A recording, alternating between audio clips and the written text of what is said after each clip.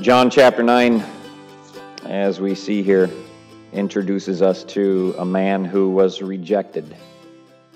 He was one who really was born with the right race, if you want to put it in those terms. He was born with the right religion. He was raised in the right country, according to all that we would expect of God's chosen people, but still rejected by his own society. And we know that because we find him in John chapter 9 as a beggar. We also know, because of what Scripture tells us, that he begs because he's blind. But the question really here this morning is, why is he blind? We're not interested in wondering why he begs. We know that. Why was he rejected? We know that. But why is he blind? And that question really is a sort of pervasive question that has application to, I think, many of our lives, even here in this room. There are certain things about ourselves or about other people that cause us to question God. Why is it that I or they have been born with such a disadvantage over other people? You ever wonder that? People ask this about God all the time. What is it that accounts for the various and obvious disparities that we can see very clearly between one person and the next? Why is one person born healthy while another person is born with a handicap? God's fault or theirs? Why do some people grow up to be beautiful and others grow up to be ugly? Why are some people allowed to live a life of opulence and luxury while others seem to be singled out for poverty? Is there an answer to that? What is it that allows one person to have the advantage right out of the gate? Maybe they were born into a loving Christian family. They were well taken care of. They had everything going for them. But then there's somebody else born somewhere else who's subject to abuse and cruelty and neglect within their own family. Who's to blame? Some would blame God. A lot of people would blame God. They see the disparities in the world, or they see perhaps their own misfortune as evidence of divine cruelty, discrimination. And then they use that misfortune as an excuse to reject God. Some will do that. Some have done that. Some perhaps are doing that. Others, who know better than to blame God, are still searching for answers. Why would God allow it? Well, maybe they blame the individual, or they blame themselves. They think that there is something that's gone wrong and that it's their fault. They see hardship, they see difficulty in life as perhaps some sort of punishment. They've done something to personally offend God, and this is his retribution. You remember Job's friends in Scripture, if you are familiar with the Old Testament account there of a man who was righteous and yet fell into great calamity and suffered great personal loss. He had some friends that weren't the best of friends. They kept after him, trying to figure out what he had done wrong.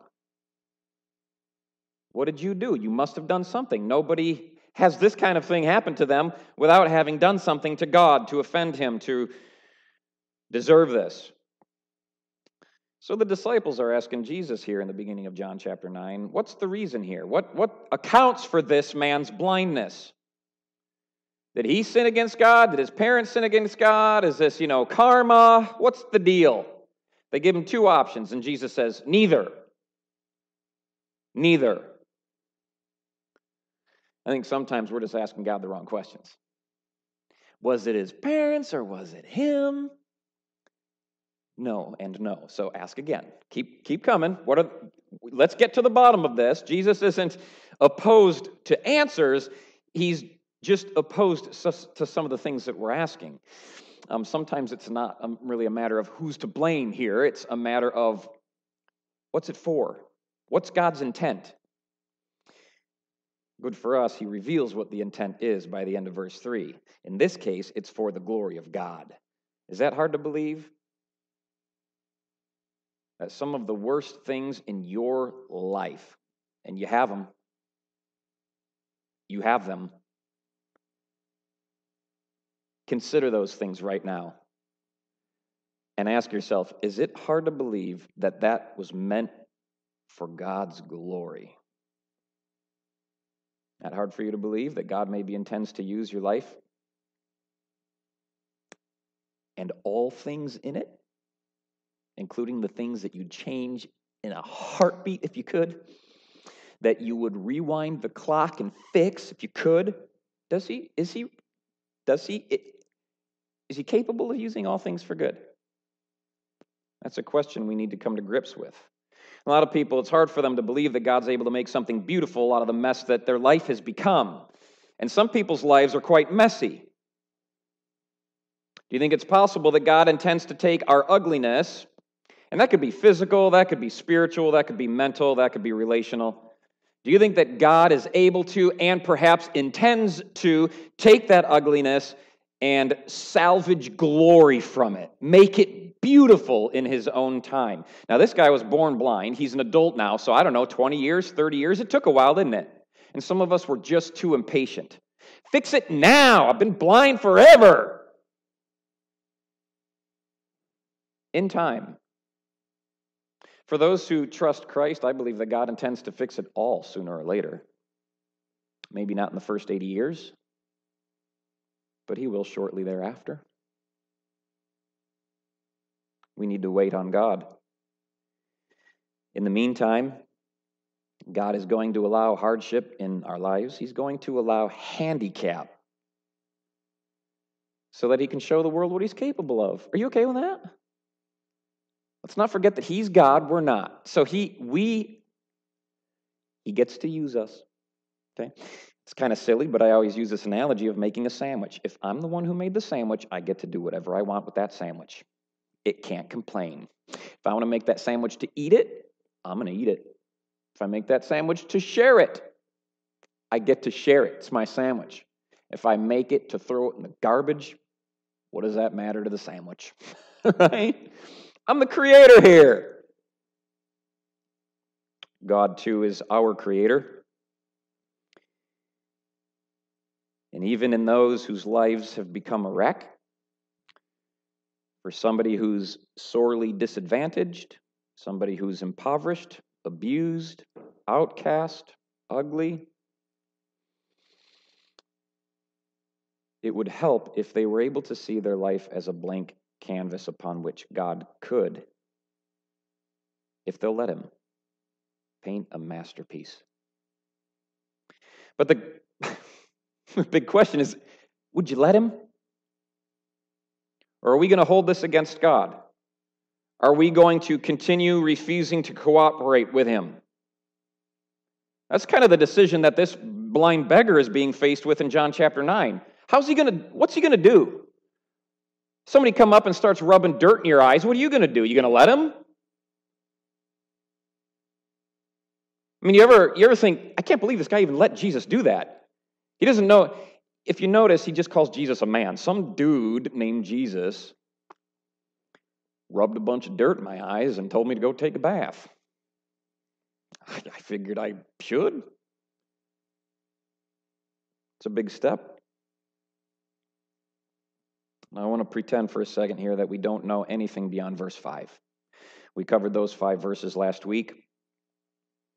But at this point, Jesus has done nothing to this blind man. In verse 1, he simply noticed him. In verse 2, his disciples were inquiring about him. In verse 3, 4, and 5, Jesus says a few deeply doctrinal statements. But it isn't until verse 6 that he really begins to interact with this blind beggar. So if we pretend that we don't know anything beyond verse 5, the story at this point seems to hinge on the compliance of the beggar. Is he going to cooperate with Jesus Christ? Before I go any further, I want to ask you, will you? Are you going to cooperate with him? Really, your life comes down to that question. Will you cooperate with Christ? It's easy for us to sit here on a Sunday morning in a church of all places and go, yes, I will. Really? In your personal life, your private life, your secret life, the life you live when no one else is around, the life you have when you're not here, are you going to cooperate with Christ? So Jesus spits in the dirt, makes clay, rubs it in his eyes, and then he says to him, go and wash in the pool of Siloam. Now, listen, never let it be said that the work of Christ is without offense. It has the potential to offend. Not only is he doing what is forbidden on the Sabbath, okay? Spitting was not allowed on Saturday. Making mud was not allowed on Saturdays. Okay, they had very strict rules that went above and beyond the commands of God in the Old Testament, but nevertheless, they were a violation of their rules, and they did offend the Pharisees. Not only was that done on the Sabbath, but think of what the bystanders thought of this carpenter, okay? Just a local kid. Kind of now he's grown up and he seems to be a little cocky, just walking around Jerusalem, walking around the country like he owns the place, which of course he does, because when you own it, when you create it, you own it. He's walking around like he owns the place, bossing people around, yelling at the religious elite, doing whatever he pleases, violating the Sabbath. Suddenly this carpenter, think of what the bystanders thought of this. Spits in the dirt, makes mud, wipes it in the guy's eyes, tells him to take a bath. I don't know if it really offended people, but I could imagine that if I saw that happen on the corner, there's a beggar down there, can't see, and I know that he can't see, and somebody that I'm not familiar with does what Jesus just did to the guy. I've got questions. Maybe I'm a little put off. Not to mention how awkward it might have been for the beggar. And how easily, by verse 6,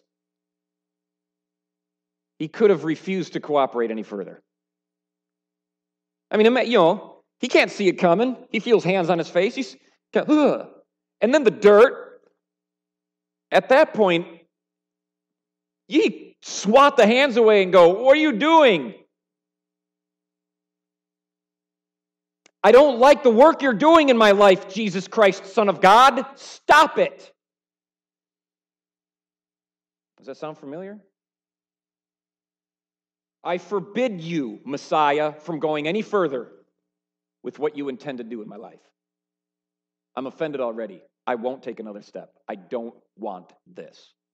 Yes, but if you don't go any further, you'll remain blind. Don't care. I don't care. I'm fine. I make a decent living begging. I don't want it. For a lot of people, their story ends at the first part of verse 7. Did you know that? There's a lot of people whose story ends here. They have personal problems. Their life is a wreck. They're more than qualified to bring God glory. But when Jesus shows up, they're just put off by what he requires of them, which is cooperation, that's all. And so they fall short of salvation. It goes no further than verse 7 for them. Their story ends before it even had a chance to begin.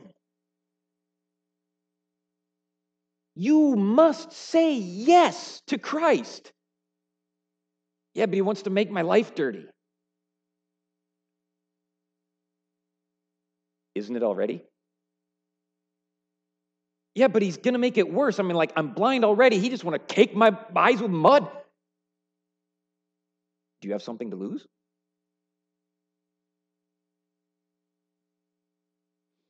This man, however, unlike some, obeys. He obeys. Hey, listen, that's a score, man. Somebody beginning to obey Jesus Christ, that's a win for the church. This is what we love to see. Go wash in the pool of Siloam. So he does, and he comes back seeing. Did you get that? Because of his obedience, he's able to see. Had he not obeyed Jesus, he would never have seen anything. Ask any Christian, any legit born-again believer, the best things that you've seen in life, whether it be with your eyes or just the life you've lived. What accounts for that? What accounts for the best things in life? Any legit Christian is going to say, it's because I obeyed. Or at least me. I'll tell you, the best things that I have experienced in life, the best things that I have seen in life came out of my own obedience to God Almighty. Had I not obeyed, I would not have gone to the other side of the world, I don't know how many times. And that's my thing. I love travel. Okay? Had I not obeyed God, I would not be here. Had I not obeyed God, I wouldn't have begun this church. Had I not obeyed God, I wouldn't have met the best friends I've ever met in my life. Had I not obeyed God, I wouldn't have met my wife who I love dearly. Had I not obeyed God, I wouldn't have the children that I adore. Had I not obeyed God, and he just keeps, it gets better. This isn't health and wealth and prosperity. This is just obey God if you want joy. That's pretty biblical. I mean, I think the guy probably got a charge out of being able to see. You know, we watch it happen there, and it's like, doesn't it make you wonder? Like he's looking at his reflection in the water. What was that like? I swear, there's going to be videotapes in heaven. We're going to watch it in real time. We'll get to see it. I want to watch this one. Go up to, there's a whole shelf full of VHS in heaven. You know, one of them says John 9. It's like, yeah, get that one. Yeah. Pop it into the VCR. You guys know what VCRs are? You guys are young over here. You guys know what VCRs are? They're these things that, yeah. I think that there's angels everywhere with like invisible video cams getting everything on tape. We'll get to watch it. I want to watch this one. What was it like for him? Seeing for the first time. Do you think he was excited? I'm guessing he was. Was he shocked? Was he I wonder if there was just a thread of fear. Like, who is this guy? Not the guy in the reflection. Well, him too. The other guy, the questions come flooding, and like, if he's capable of that with dirt, what is he capable of next with my life?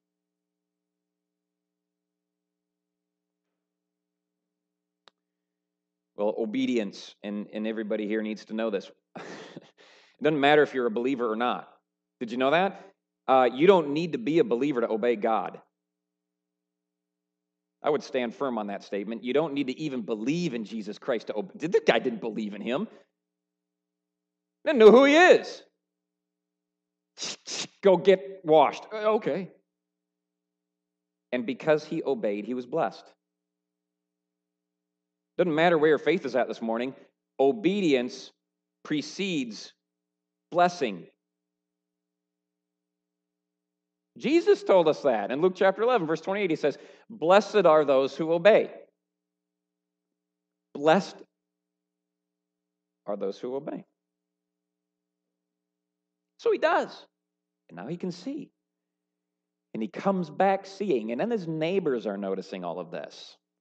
In verse 8, they see the man. They're like, "Isn't it the guy that used to beg by the temple there?" And then some said, "Yeah, that's him." Others said, "No, it just looks like him." And then he himself goes, "No, it's me. I see you." You know, like, didn't know you looked like that, but here we are. So they're all noticing. You know why? Because obedience gets people's attention. Think about it this way. You spent your whole life not obeying God, and suddenly you do? That'll get people's attention because you're no longer obeying self. It's typically how that works. We're self-governed. We do what works for us. We live our life in a way that serves our own interests. And then suddenly God comes along and we're living our life for somebody else's interests. People notice. Obedience gets people's attention. And there's enough of a change in this man that they knew he couldn't have done it on his own. So they start asking him in verse 10, how did this happen?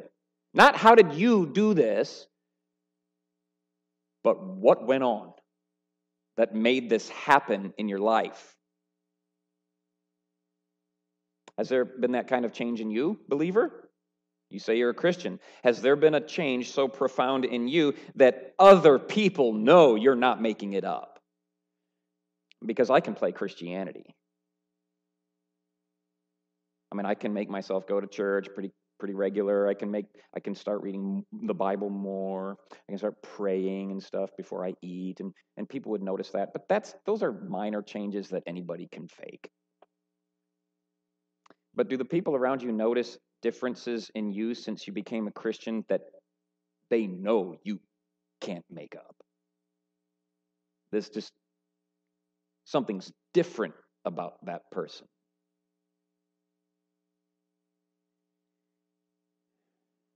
Well, he's forced to give an answer because they come with questions. Verse 8, 9, 10, a barrage of questions, all kinds of opinions about this guy. He's forced into a position now where he has to answer, which he does in verse 11. Now, let me say something here. At this point in the narrative, the man can see that as far as we tell, he isn't saved. He can see there's been a physical change, but there is no spiritual change that's taken place in the man. In fact, if we read ahead, you'll see that Jesus doesn't address the salvation issue until verse 35. So there's been obedience in the man's life. He's benefited from that obedience, but hey guys, we're not saved by obedience. Did you know that? You can obey God all you like, and you'll be blessed. Jesus promised in Luke 11. But it won't save you. We're saved by faith, not by obedience. Maybe obedience is going to play a part in the salvation of your soul, but it isn't faith itself. So, hey, please, don't put too much confidence in your obedience. You can make yourself obey. Okay? The devil obeys God. He has to. God puts parameters on him, lets him do what he wants, but goes no further. Devil has to mind what God said when God places restrictions upon him. Judas obeyed God. Obedience doesn't save. So here now we're going to see the great difference really between obedience and faith. The man has obeyed, but in many respects that was the easy part. Go wash in the pool. Okay, I can do that. I've done that before. I'll do it again at your command. Not a problem. And so he obeys Jesus, but he isn't saved yet. Now mind something here. The terrain that this man is going to walk between his obedience and faith. Okay, he's obeyed, but we're still waiting on the salvation part. The road in between, the path he has to walk before arriving at faith is going to be very, very rough. Very rough. Taking a bath at Jesus' command, that was the easy part. Coming to saving faith in Christ, this is going to be virtually impossible. Especially if he cares too much of what other people think. So this guy's in the hot seat, verse 11. He's being interrogated by a very unpredictable group of people. And he has to decide whether he's going to save himself by padding the truth or put himself in the position of needing to be saved by telling the truth. He's been saved physically, but he needs to be saved spiritually, doesn't he? Now, I've already said this, but it's worth repeating. Jesus has healed the beggar's eyes, but he hasn't confronted him about his unbelief yet. Not till verse 35, Jesus addresses that issue. But pay close attention to what it will cost this man to get to verse 35. Okay? This is what it will cost him. And we'll deal with this next week. We didn't read this part of the text, but if you read ahead, you'll see that this is the cost for this man to get to verse 35, where his salvation is secured. He starts by being absolutely grilled by the people in his community. Then he's going to be brought before national religious leaders for cross-examination. I dare say that might have been a bit uncomfortable for him. He's going to be shunned by his parents. He's going to be threatened, intimidated, mocked, reviled, badgered, belittled, and finally excommunicated from the synagogue. And he could avoid all of that pain right here in verse 11.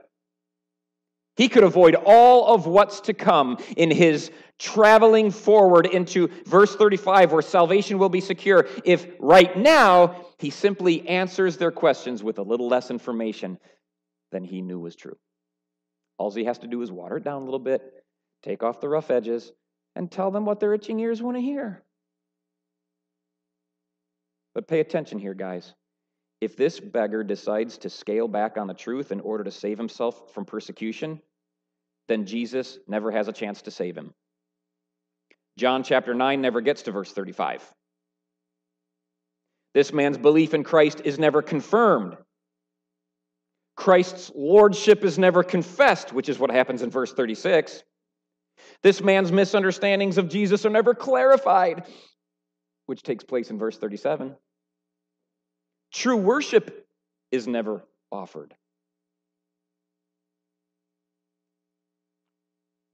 All of which are evidence of true faith and salvation. So if he soft pedals the truth and answers these people in a very benign way, I might suggest to you that the man will never be saved. So this beggar is at what we might call a very critical point in his relationship with Jesus. Is he going to let Jesus save him? Is he going to stand firm on the truth and let Jesus save him from the trouble it's going to get him in? Or is he going to save himself?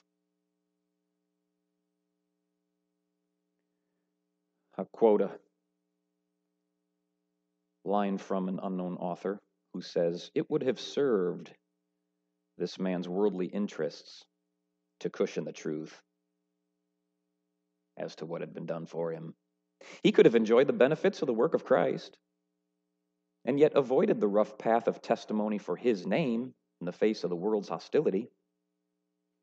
He would have enjoyed his eyesight, kept his religion, reaped the fruit of Christ's work, and at the same time escaped the reproach of confessing his name." End quote. You ever tempted to do that? I bet you are. It's very tempting. How many of you would so boldly say that we're out there living exactly how Christ wants us to live without cowering in the least? We're bold as the Apostle Paul. We're in the face of the world, standing strong for the truth. That ain't easy. Not in this world. Not in this country. Not in 2019, that's for sure. And what makes this man so amazing is that he didn't even try to do that. This guy is just tells it like it is. Withholding the full force of the truth is the easiest way to avoid persecution. And many of us know that just as well as the Apostle Peter does. You remember when he did that? Withheld the full force of the truth. It's called denial. It's what the Apostle Paul calls being ashamed of the gospel. it makes me shudder to think of how many people may have fallen short of salvation because of that fear they have toward man that we don't see in this beggar who got saved. I don't see any fear of man. He's going to give a very clear testimony for what he knows of Christ in the face of great hostility. In Luke chapter 9, verse 26, Jesus says, if anyone's ashamed of me and my message, then I'll be ashamed of that person when I return. That's a little unnerving. I guess Jesus wants to save us, doesn't he? So the man says as much as he knows. A man called Jesus made clay, anointed my eyes, and then said, go wash in the pool of Siloam and wash. So I went and washed, and I received my sight. It's not enough for them. They still got more questions in verse 12. Where is he? Now they're asking questions he can't answer. So he doesn't try. He just says, oh no, I don't know.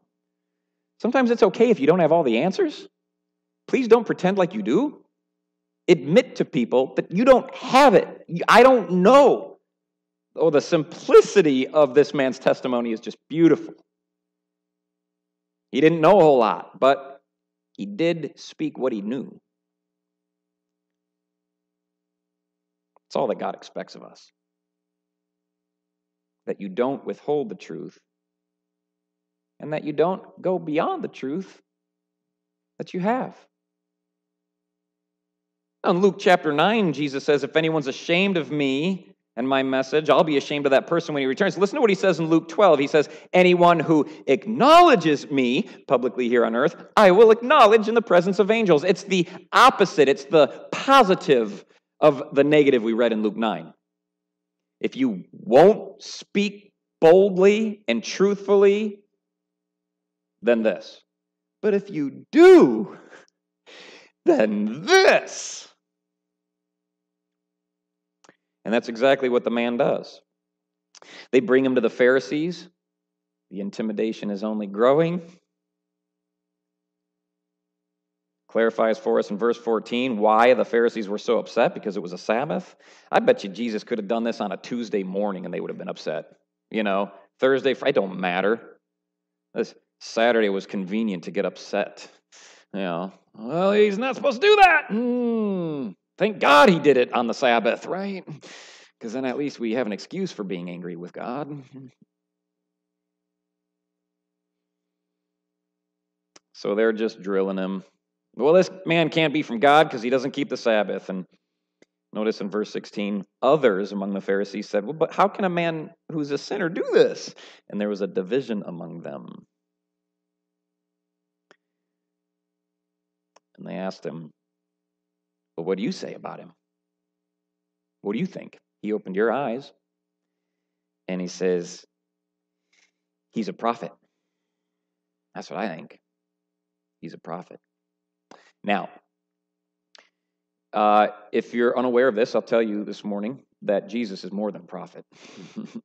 And I think that most of us know that. He's much more than a prophet. So, this man's answer in verse 17 might look a little bit like he's taking a self-protective measure here, like tapering back, like he's not going to go, he's God Almighty, the Son of Jehovah. He's a prophet. It looks like he's being soft here, but the opposite is true. You remember in verse 11, he only knew Jesus as a man.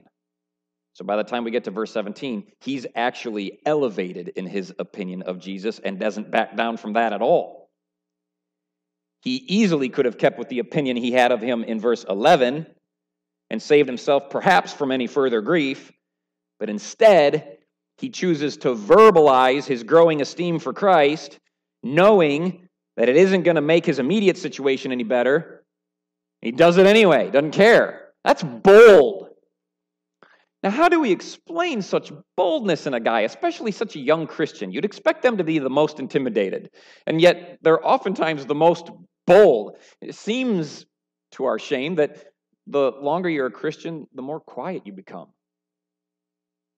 Some of you remember when you first got saved?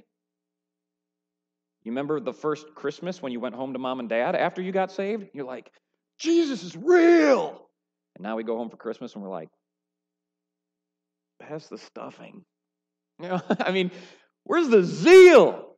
The whole churches have a tendency to cool off a little bit in their passion for Christ, and Jesus doesn't like that much at all. So here's this young man who's not going to back down in his opinion of Christ. Why? What's going on there that causes him to be so bold? Well, we need to recognize that there are two invisible forces at work in this situation, and that those forces are working together. Two invisible forces. One, faith. This beggar is coming now under the influence of faith. He's obeyed Christ, but now he's walking toward a life of faith. And faith is invisible, but there it is, operating in this man. The other invisible force that's at work is God himself. God's there, giving the man, supplying him with the boldness that he needs, which the Bible says will be done to us if we will position ourselves where we need some.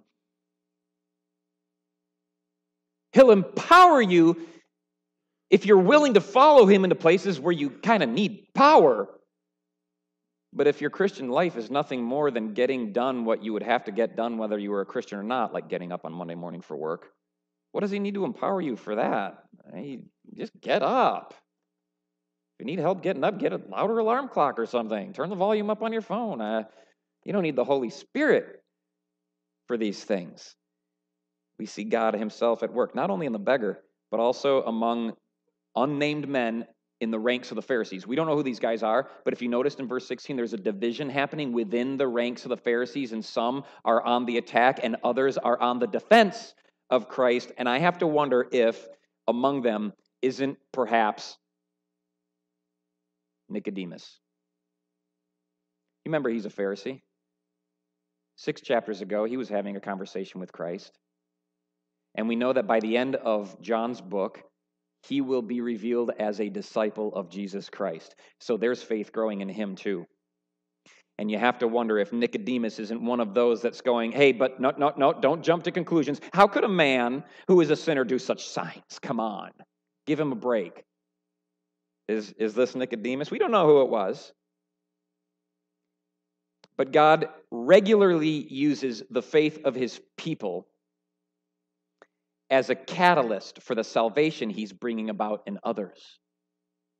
We see him working even in this beggar as his faith is beginning to grow to be a witness in the life of these Pharisees that need Jesus too. He'll do that with you. Would you like to be a part of that kind of work? Some people live for that. And when God uses them in such a way, they don't care if it got them in hot water.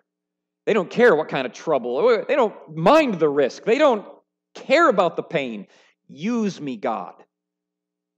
Use me. God used this blind beggar to reveal his work in him. That's why he was born blind. That's why he was blind for 20 years, 30 years before Jesus showed up. Because God intended to reveal his work in and through that man. Is there any greater testimony than that?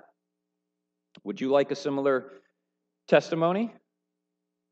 That by the time you're said and done, your life on earth is over, that God revealed his work to the world through you. But why a blind beggar?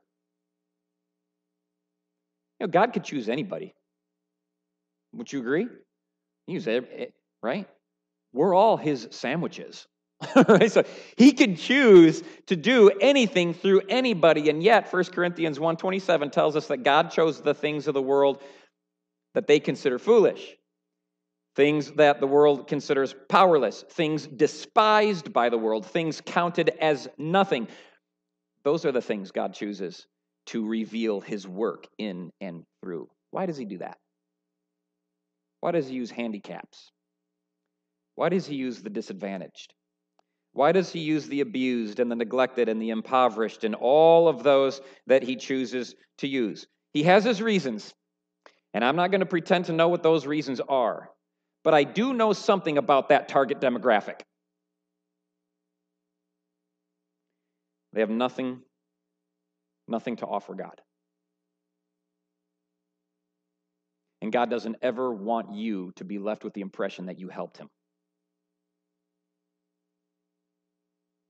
God does not want you to mistakenly believe that you were picked because you were special, like he needed you.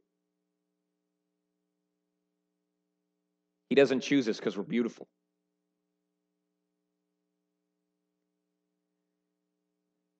Why this man? Why did God choose this man? Because he had so little to lose. He had nothing to offer God and nothing to hold on to. This guy was a beggar. A beggar. He had no social status. He had no reputation to hang on to, like some of us might. He had no riches to fear losing, like some of us might. He had no dignity to protect and defend, like some of us might. What a lucky guy.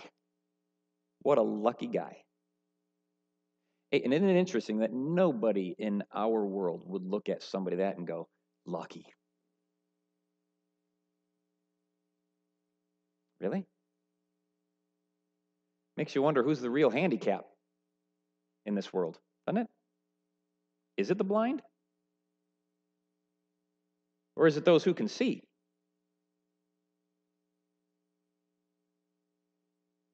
Jesus has an opinion on that, and we'll read about it next week. Who's at the greatest disadvantage? Is it the poor? And the lame? And the deaf?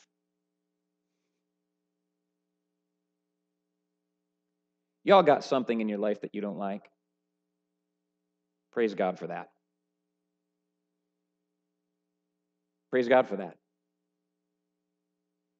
Thank God for whatever it is that makes you desperate.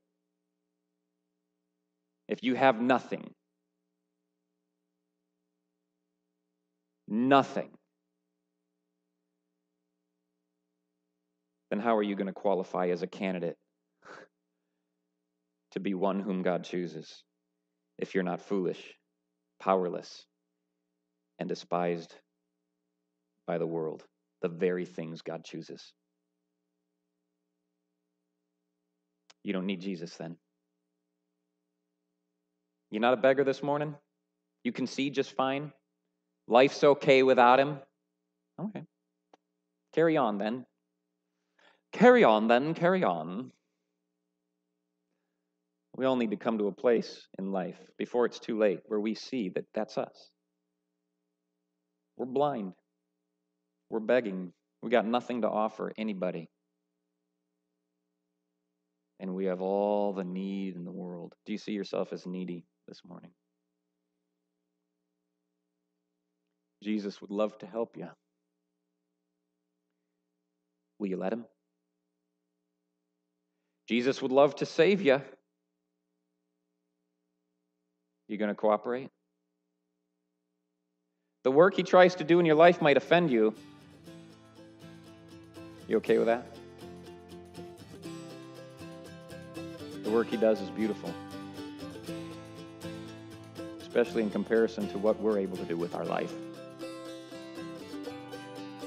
We're good at making a mess.